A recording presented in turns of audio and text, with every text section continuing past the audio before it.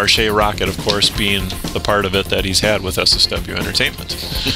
Without a doubt. And with a leg drop like that, you're looking at one of the best in the business, brother. Oh, absolutely. And of course, Marche Rocket being, you know, on what I would say a very high priority to be an impact player in this region.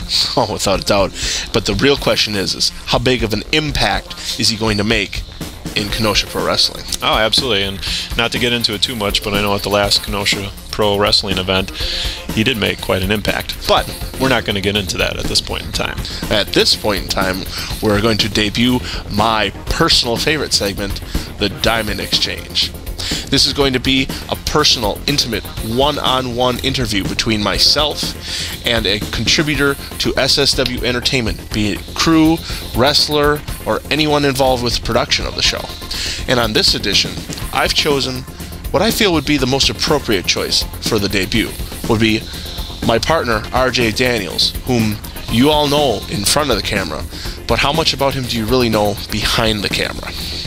And of course, being that we are under time constraints here on SSW SYBERSLAM, and everybody that has seen, you know, shoot interviews with wrestlers know that sometimes they can be kind of long, drawn out, maybe sometimes even kind of boring. So what we're going to show you here on the truncated version of the Diamond Exchange on SYBERSLAM is just some of the most pertinent and important questions and answers that were given during that interview. So we're going to take a look here now at the Diamond Exchange.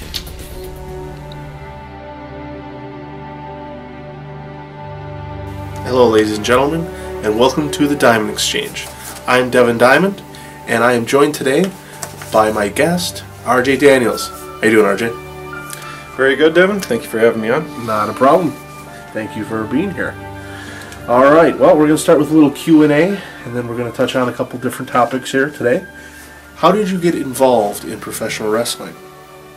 Obviously, being a wrestling fan from childhood was pretty much, you know, where it started, and on the independent scene was pretty much based around our friendship. And I know we've been friends, we've been enemies, but you and I kind of kindred spirits in the pro wrestling world here. And when you went to train with Powerhouse Pro Wrestling is definitely where my interest, because pretty much up until that point in time, I didn't even know there was really anything locally for professional wrestling, and you opened my eyes to that. And what's the first match that you've ever seen, real life or on television, that you can remember? Boy, my first thought that jumps at me is when my grandfather brought home WrestleMania 3 on a bootleg VHS tape from a CCTV thing that he got from work.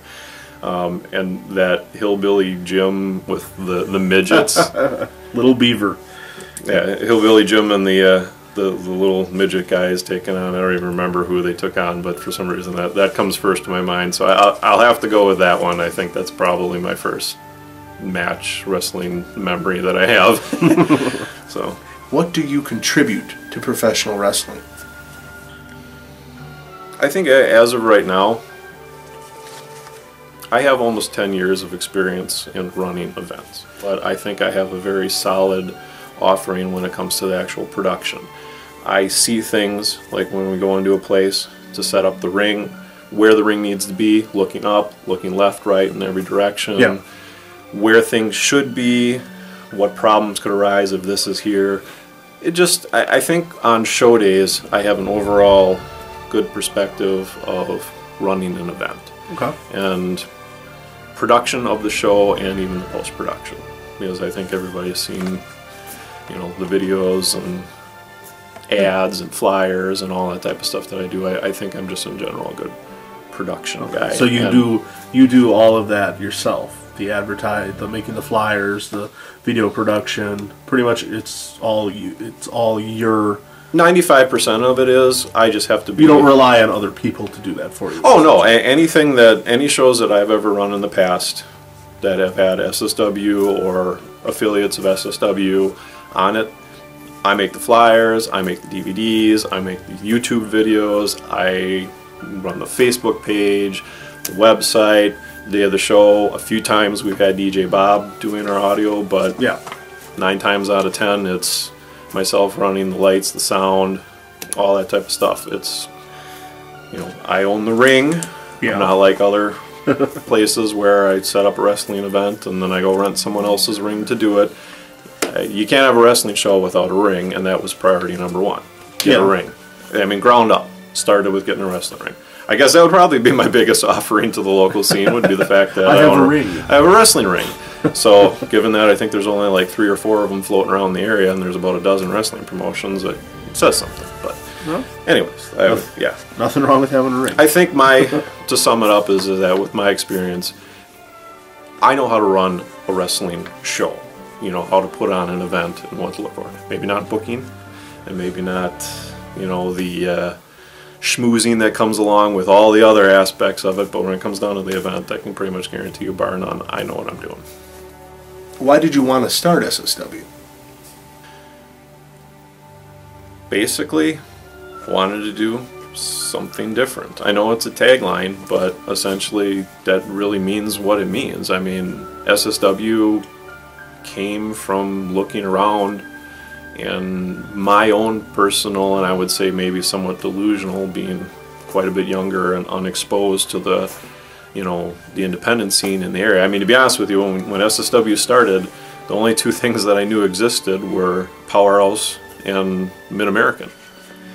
If there was a catalyst to starting SSW, which at that point in time was South Shore Wrestling over in Cudahy, the catalyst probably I would give a 50-50 split to Powerhouse and what I saw what they were doing, and Dinty Moore. And I know a lot of people are probably, oh, Dinty Moore, how did he have to do with SSW? Matt Winchester, for those of you who are unfamiliar with the name. Yes, now known as Matt Winchester. Copyright. It's not anything that I hold against him. As a matter of fact, I thank him for it. But there would be no SSW if it wasn't for Dinty Moore. And the reason being is I wanted to learn how to be a wrestler. And when I kind of followed you up into Powerhouse, after you were done with your training, you kind of brought me in the ring one day to train. And I was in the ring bumping, people saw it, and then people decide to come into the ring and give their 2 cents or their chops or what ends up being their forearms. Yeah. And I ended up in the corner with everybody wanting to take an opportunity to let me experience what chops were. So I don't remember who the 2 or 3 people that I took chops from, but I do remember Dinty Moore, if I'm not mistaken, was one of them. And then it progressed to, oh, let me show you what a forearm is like. No, that's not how I remember it. That's how I remember it, but let's bear in mind that it ended with me having my head pushed back and having a forearm slapped down onto my chest in the corner as hard as it basically could be done. Yeah, I remember that. And I, at that point in time, could not breathe, crumpled into a mess in the corner and rolled out of the ring and felt like I was having a heart attack, to be honest with you. Pretty much at that point in time, in my mind, I was like, I can't be a wrestler. And the reason for that was because my first thought was, if this happened to me in the middle of a match, there'd be no way I could finish. How could you perform for someone if you can't breathe? Well, you're not supposed to hurt somebody when you're performing. Yeah, and I know it happens, and I know people work through it. I mean, I'll give all, you know, guys blow their quads out in the middle of the ring and they finish a match.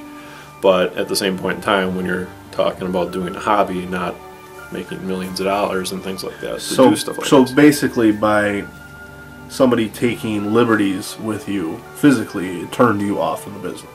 It didn't turn me off from the business, but it Or turned more me so off from the physical aspect. the in-ring aspect of it.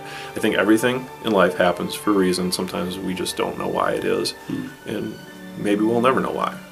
Had that not happened, I think SSW never would have came into being, because I may have become a wrestler, or I would have become a ref, and I'd maybe still be a ref, or maybe I would have become a DJ and done what DJ Bob is doing.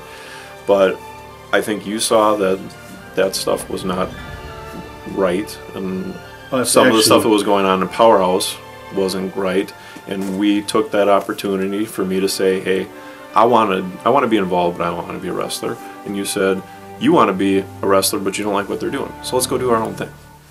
Why has SSW evolved into a production company? There's so many wrestling promotions out there, and running our own events isn't exactly necessary. It's more so that I can